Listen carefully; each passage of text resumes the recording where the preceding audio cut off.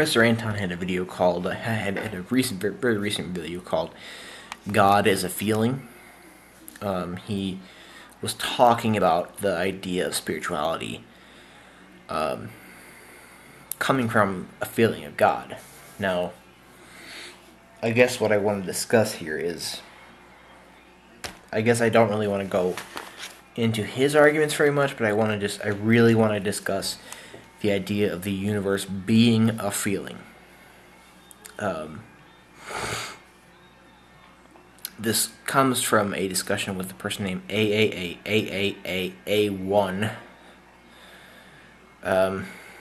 who I find to be quite the jerk, because I was talking about how people come towards, believing in God because of having feeling of a spiritual manifestation, or not really a manifestation. That's a bad word. A spiritual entity, which is working in them, and that is why I think people grow to have faith, and people grow to believe in God, even though they don't have scientific or philosophical or justification of any kind of this God, and are thus holding a dogma.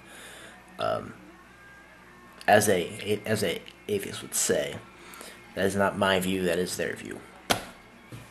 But what was basically being discussed here, and I was discussing this also, is that God can often cause this sort of feeling, which leads to a sort of belief in Him, and because of their sort of a feeling of spirituality and His being there, and thus leading to a faith. And I sort of said that, and then this A1 guy responds: he said, are the heavens above a feeling? Now, first of all, I think you're quite the dick. This person is quite the dick. Because what are you thinking when the person says the heavens above? That person can be referring to the heaven of God. Be referring to the stars.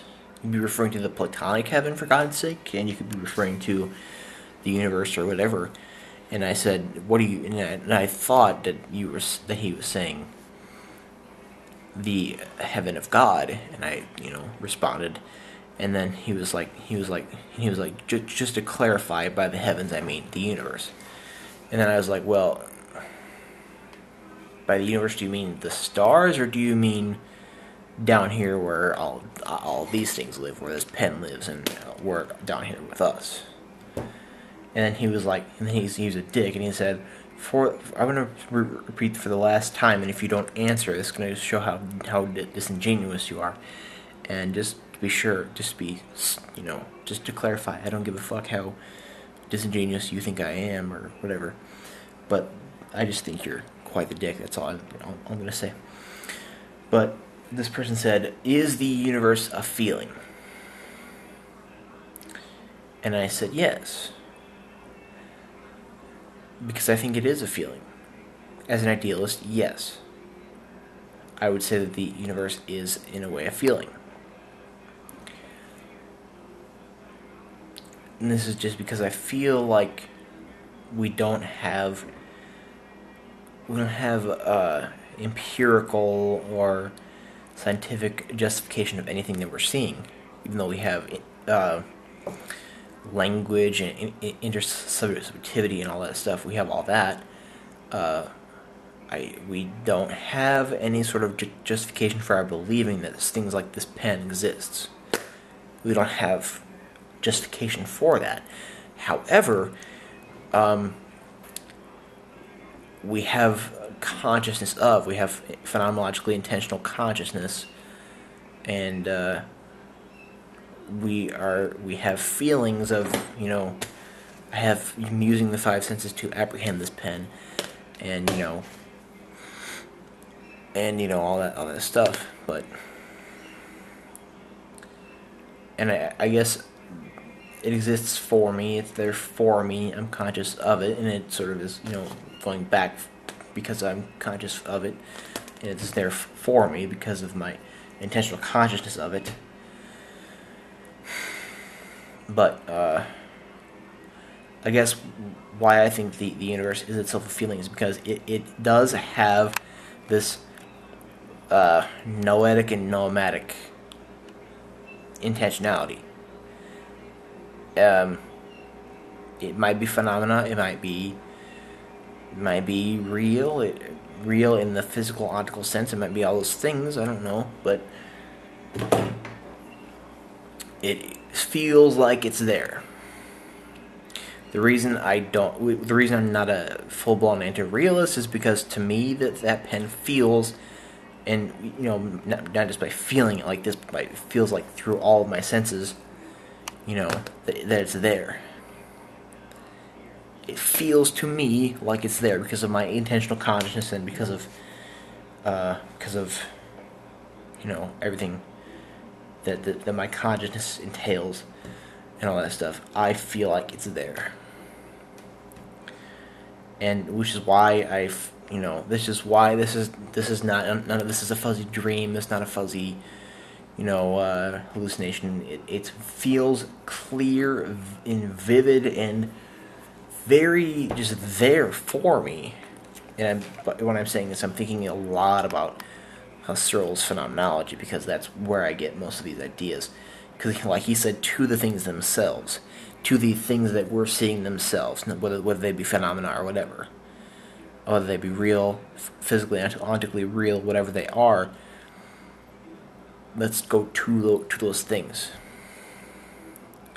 because these things, whatever they are, they make me feel like certain things are there. They make me feel like, they feel to me a certain way, and I'm conscious, and I'm intentionally conscious of those things, and therefore they feel a certain way to me, and I feel, a certain way about them because I feel like they really are there. Which is why I feel like the universe is a feeling. The universe is, to me, it is, because there is, like, I'm just going to go a bit into noesis and noema here, because we have the object, we have the real content, and we have the object content. Because when I see this, I'm thinking we have the object there, the object, what I think is the object, and I have the meaning content, or the the sense content, which makes me understand what this is and what all the supposed properties is, or what this supposed trope is, if it is a trope. But basically, lost my train of thought. But I guess to me, because there is noesis and there's noema, when I look at this pen, I create,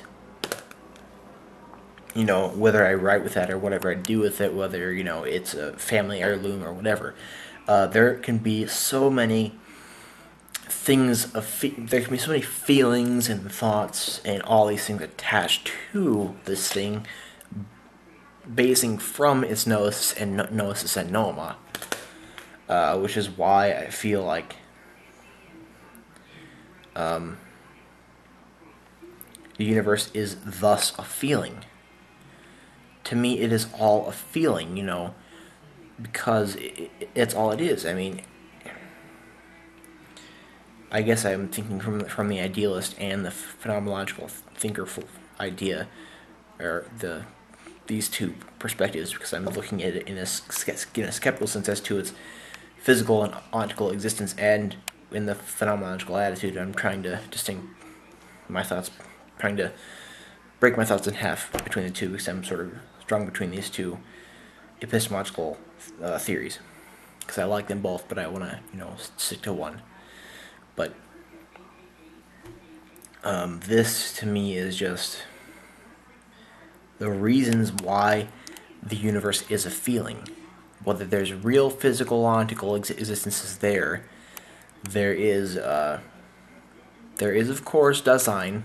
Okay, now this is Dasein in the Heideggerian idea of Dasein, which is the entity that has ontological, has ontological priority, which is the existential and ontological exemplification of the human existence. There is us. Heidegger in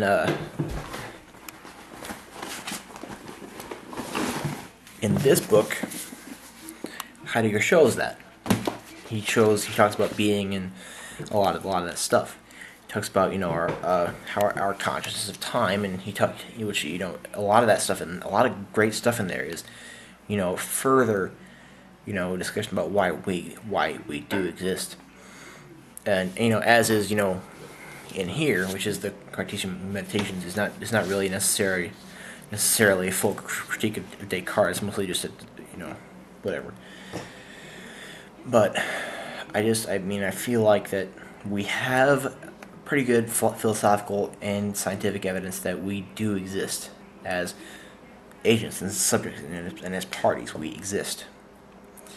But then the other, and I think that we have feelings which stem from the noesis and noema of intentional consciousness, that the universe is a feeling, because we have this sense, of this phenomenological objectivity, which is probably not the best terminology, but with this, when reading this Cartesian meditation, you would understand what is meant by phenomenological objectivity, not objectivity in the physical, empirical sense, metaphysical sense. But I guess because of how things appear for me, and the noesis and noema that is with everything that I consciously apprehend, which is, I think, why we create thoughts and feelings and emotions attached to objects and things and beings and all these things, which is why it is just a feeling. But I don't know. I guess I'm going to make this a response to Professor Anton's video, God is a Feeling, because I think this, is a good thing to think about with, when reflecting upon phenomenology, also. But anyway, I don't know, this is probably just a useless rambling, I have no idea.